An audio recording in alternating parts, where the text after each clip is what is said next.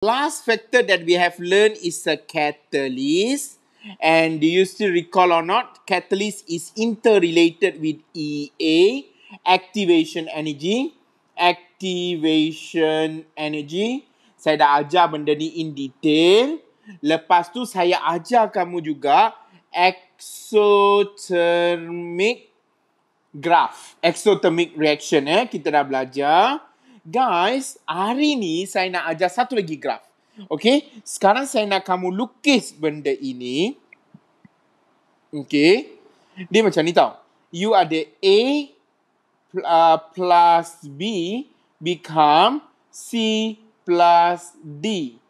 Dia ni 30 kilojoule over mole. And dia become 50 kilojoule over mole. Okay, guys. Lukis graf dia.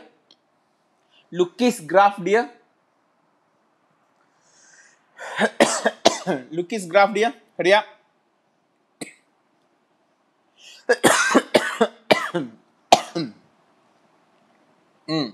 Lukis.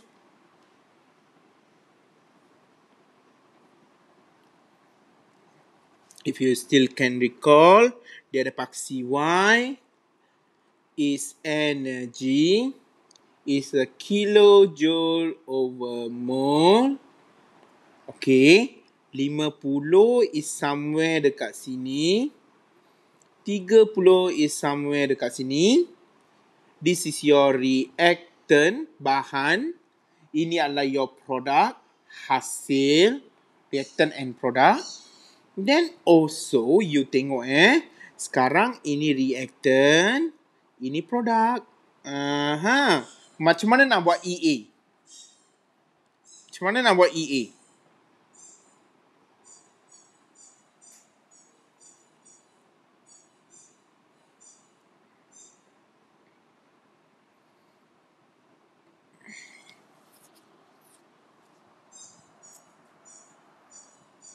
Dia akan pergi atas dan turun bawah.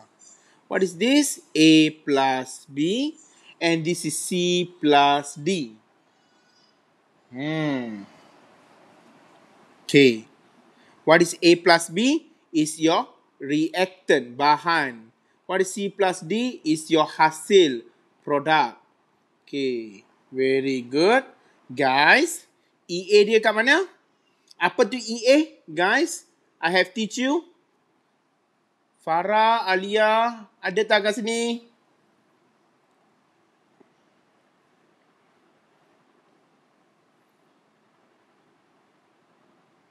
EA lah activation energy, betul.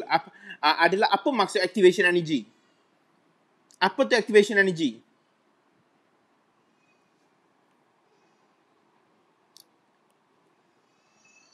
What is activation energy? Tenaga minima, betul.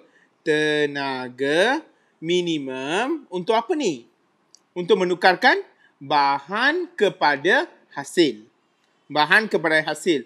Minimum energy needed to change the reactant to product.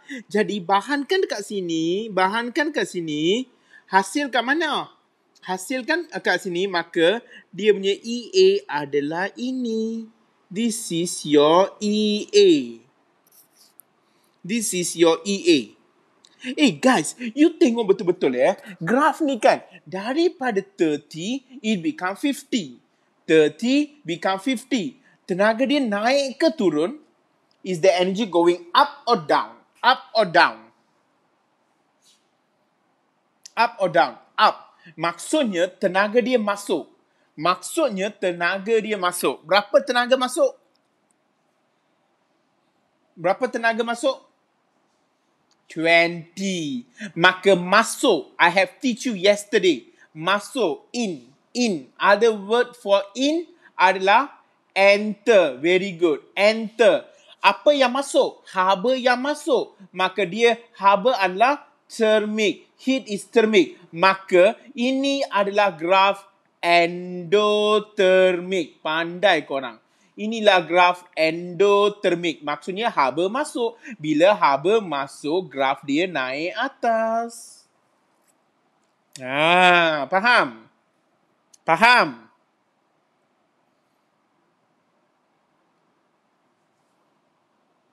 Faham tak?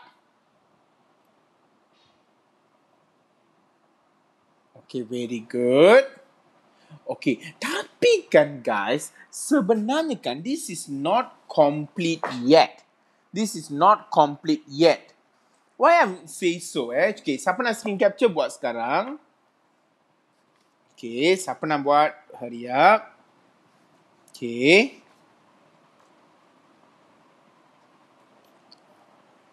Okay, done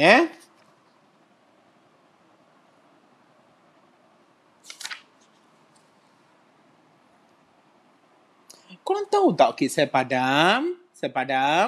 Okay, guys. Sekarang ni you look at here You have a situation. A plus B give you C plus D. This is your reactant lah. Bahan.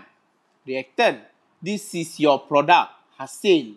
Okay. Listen guys. Kalau kita lukis graf dia, katakan ini adalah exothermic.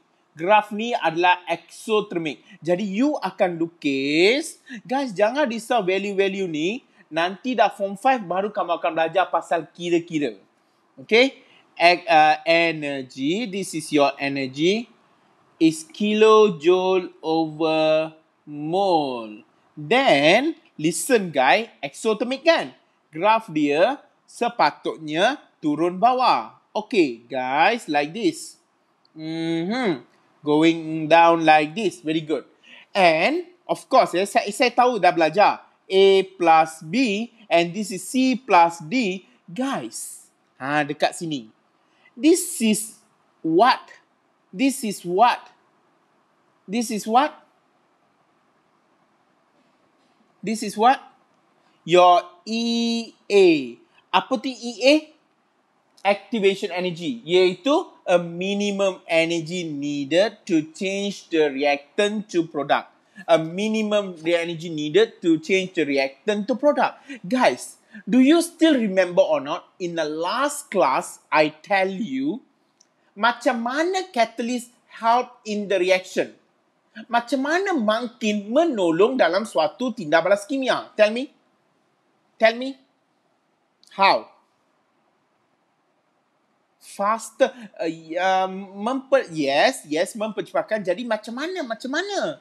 Ingat tak cerita Kadar tolong pakcik buta? Yes, save the energy. Very good.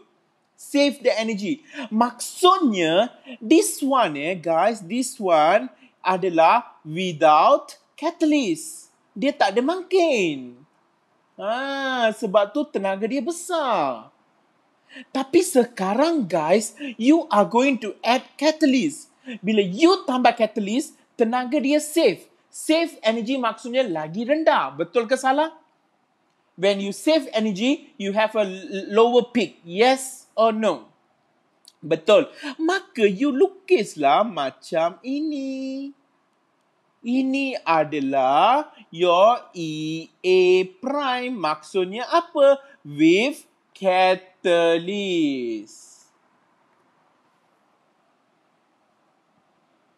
Jadi, yang ini rate of reaction dia rendah, yang ini rate of reaction dia tinggi. Faham ke tak? Faham ke tak?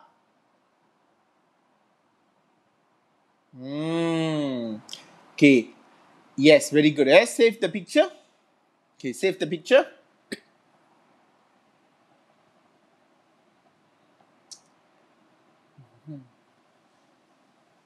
Jadi kan guys, apa ayat nak cerita pasal situation ini?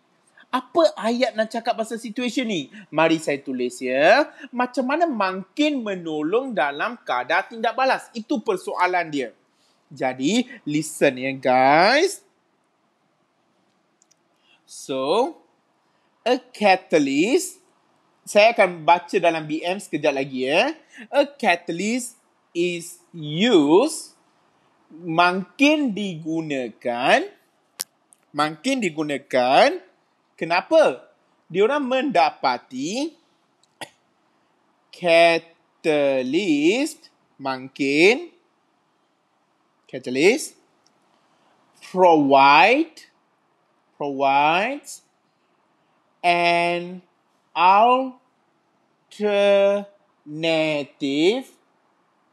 alternative route which lower activation energy. Okey.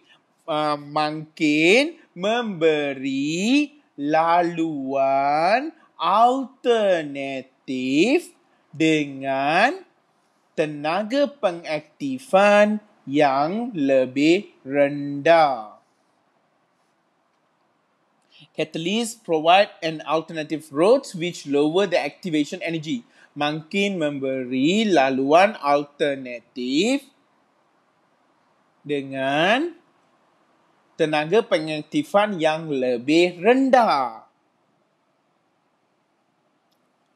Bila dia lebih rendah, guys, apa jadi? Guys, do you still remember? Apa yang menyebabkan berlakunya reaction? I have told you. What is the main cause for the reaction? Tell me. Apa syarat utama untuk berlaku tindak balas? Cerita jeramiah. Tell me.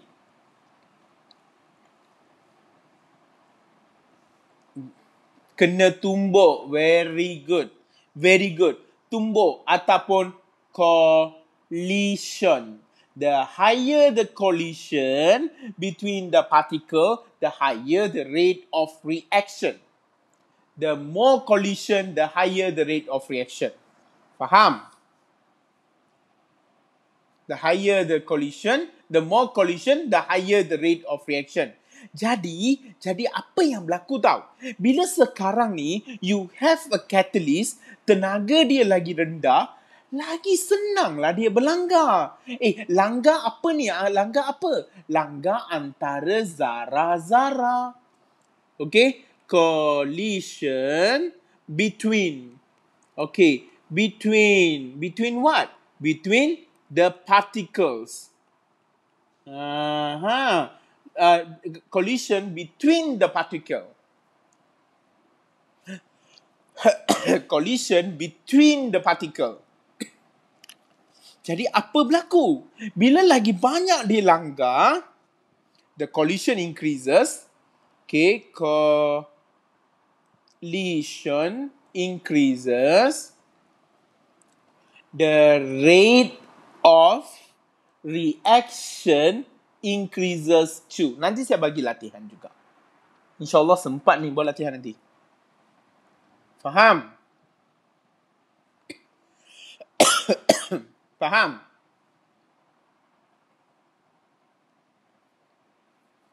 Okay, siapa nak screen capture buat sekarang?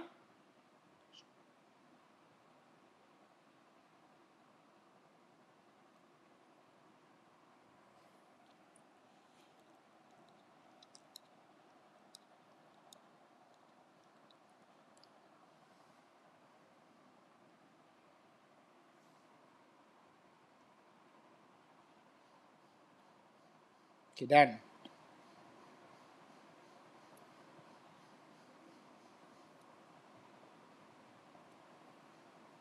Okay, sepadam ya anak-anak. Okay, guys. Basically, you done with the catalyst part. Done. Ini je yang kena tahu pas untuk form 4. So, what is the last factors that affect the rate of reaction? Tell me. What is the last factor? Pressure. Very good. Pressure. Okay? So, I'm going to continue with pressure.